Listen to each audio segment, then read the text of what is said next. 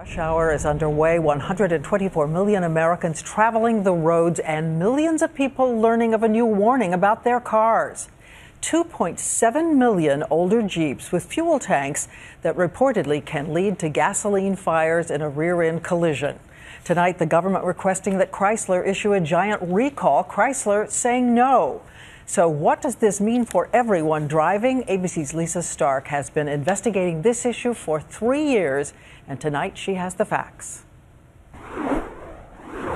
It was fiery, deadly accidents like these that raised alarm. And now in initial findings, the government says there is a safety defect in these older model Jeeps, fuel tanks that are vulnerable to rupture in rear-end collisions. We're nearing the end of people dying by fire in Jeeps. You can see in these crash tests done by engineering students, simulated fuel spilling from the Grand Cherokee. Chrysler claimed the tests were too severe. But today, the National Highway Traffic Safety Administration called on Chrysler to recall older model Jeep Grand Cherokees and Jeep Liberties, saying the defect presents an unreasonable risk because people in the vehicles and in striking vehicles have burned to death in rear impact crashes. The problem, according to the government, is the fuel tank location, right behind the rear axle and slightly below the bumper.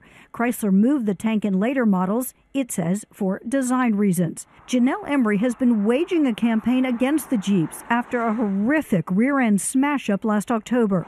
A tractor-trailer rammed into a Jeep Grand Cherokee stopped in traffic. The Jeep slammed into the car carrying Embry and her dad. I said, "Dad, I'm okay, but those people..." And I was just crying hysterically. There was a small fire growing in the back of the Jeep. He immediately ran over. Doors were jammed. He busted the window out with his hands. Janelle's father pulled out an 18-year-old but could not rescue the boy's badly injured mother or friend. The fire spread too fast. Something has to be done. It can't be done soon enough. But Chrysler is refusing the recall, insisting the government's 3-year-long investigation is based on an incomplete analysis. The automaker says the vehicles are safe and are not defective. We believe that after Chrysler has a little time to think about this, see the public reaction, that they'll do the right thing and they'll recall the Jeeps.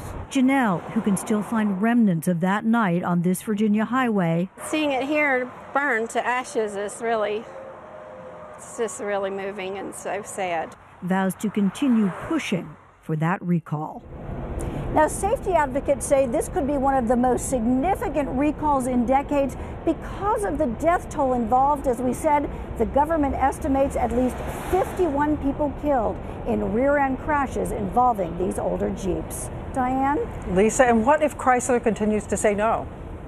Well, Chrysler does now have a chance to contest the government and to try to again make its case. But if the government stands firm, this could end up in court.